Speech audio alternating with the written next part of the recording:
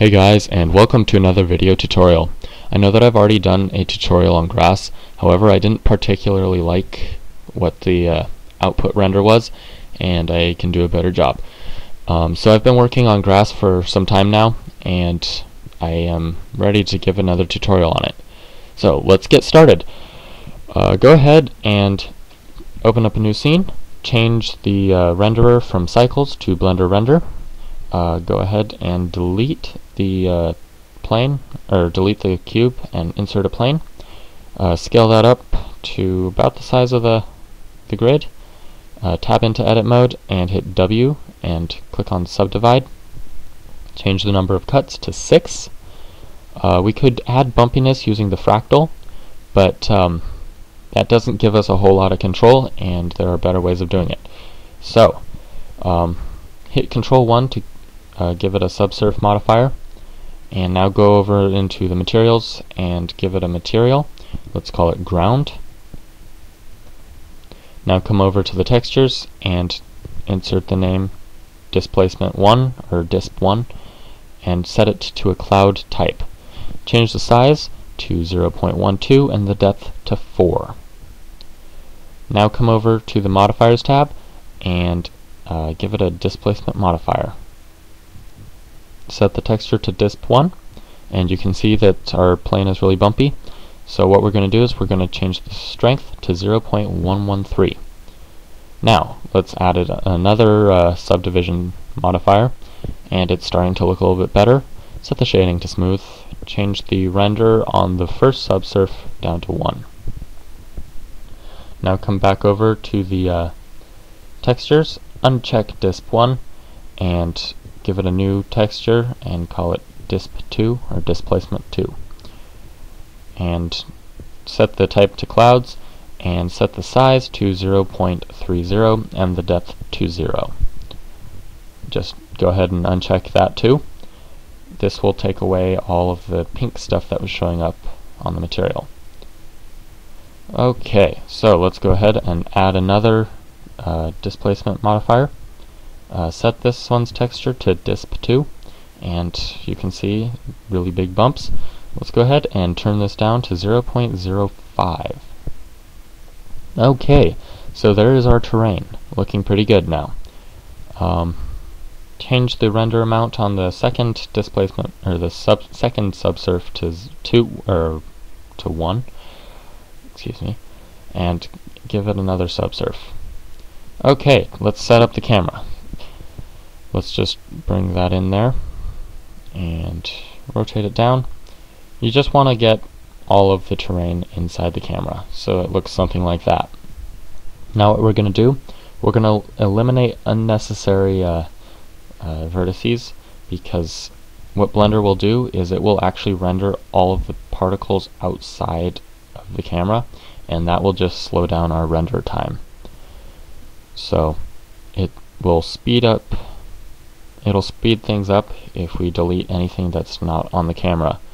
Now if you were doing an animation where you were panning over the grass, this wouldn't work out so well because you would get a big edge.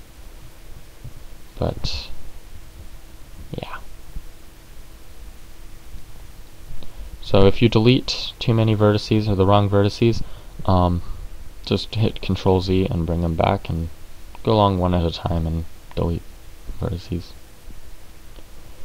Okay, so that's starting to look pretty good. I'm just gonna rotate the camera a little bit now. There we go. Okay, so that's looking good. So when you're done, it should kind of look like that.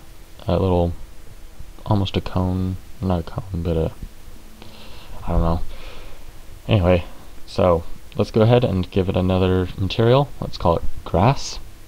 We'll leave these materials alone for now, but go over into the particle settings, give it a new particle system, call it grass, and grass again. Set the type to hair, and first thing you'll notice is it's way too long and doesn't look very good. Tick advanced and set the amount to 1500, 15,000, that's too many. 15,000. Okay. And click on random and set the normal amount to 0.070, and that will shorten up our grass a lot.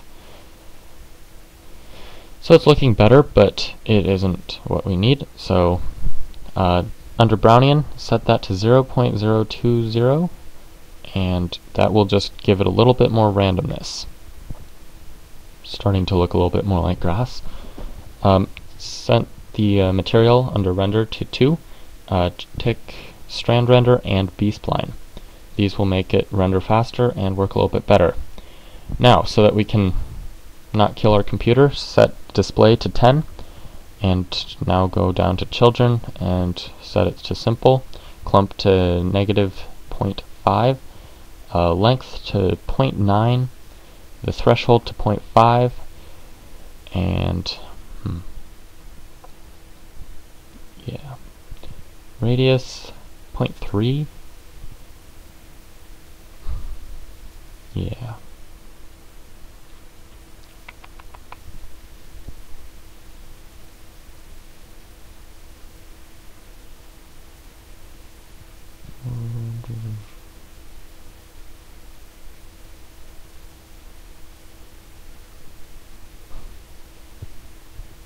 Set the endpoint value to 0.005 and the shape to 2. Set random to 0.005, the size to 2, and then if we turn the render down to 60 and turn the display up to 60, we can actually kind of see what those were doing. Okay, if we give that a render now, it's going to look terrible.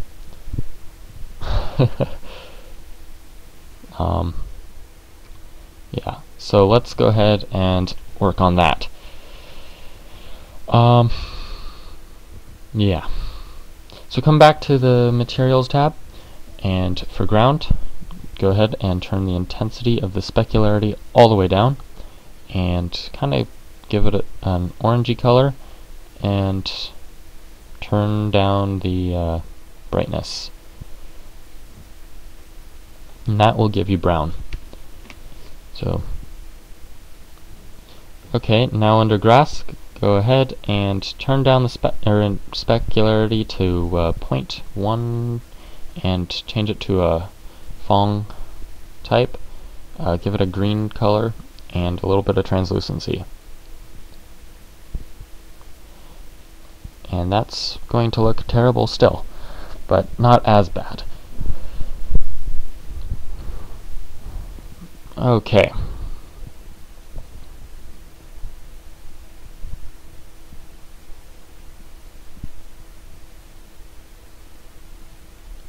Let's just turn the intensity a little bit down, I think. Turn the hardness up to about 350 and leave the intensity alone of the specularity. Now give it a blend texture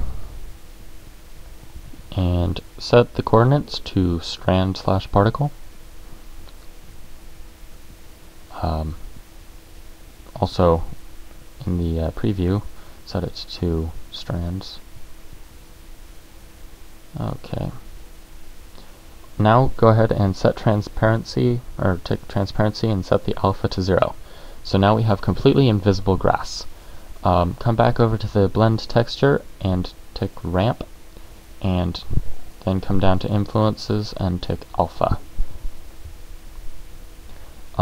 So what we're doing is we're faking ambient occlusion right there. So just give it a black color right there. So, and come to about there and give it a green color. Make it decently dark, not too dark though. A little darker. Go ahead and give it a yellowy color there, and a little bit more yellow there. Okay. Let's just bump those up a little bit. And that should be good. So if we render that now, it still won't look that great. But it's looking better. It has some textures on it, and it's looking better. Okay, so let's stop that. Just gonna move the camera a little bit more.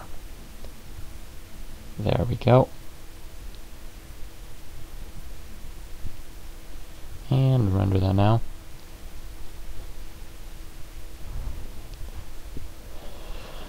Okay, so it's still not looking that great. This is because the particles themselves are really thick. Let's just bump up the colors a little bit more though first.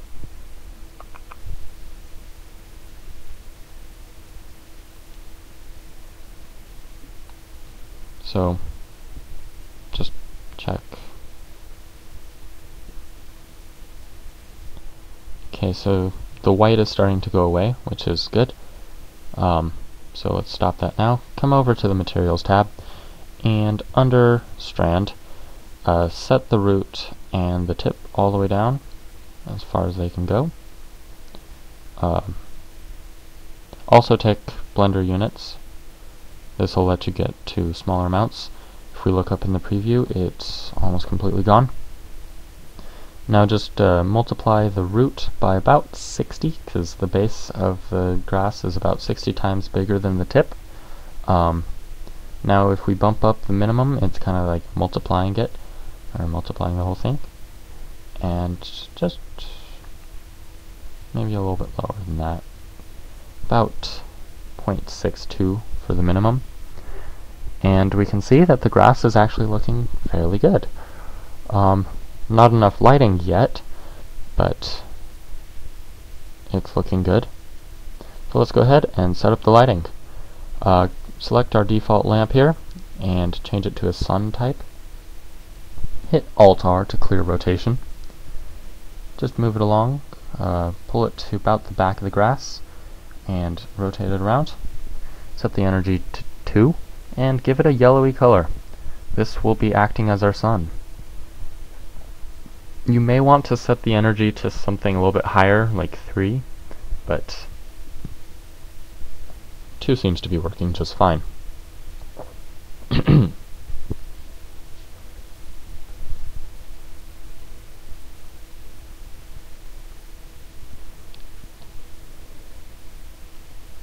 So that's looking pretty good now.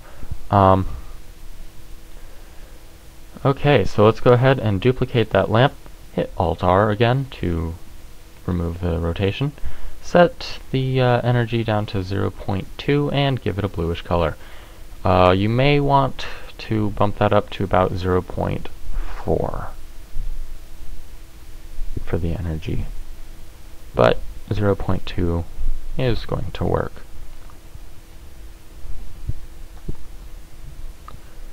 Okay, so that's looking pretty good now.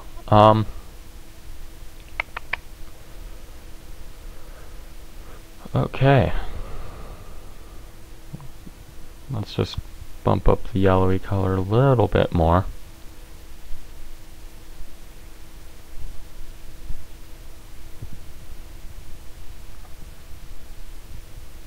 You can play around with the lighting and get it to how you want it.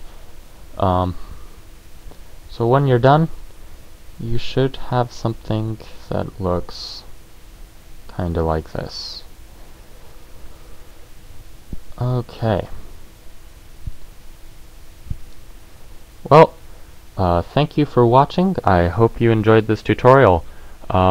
Please subscribe and comment if you have anything you want to comment on. Okay, so this is your end result, and I'll see you next time.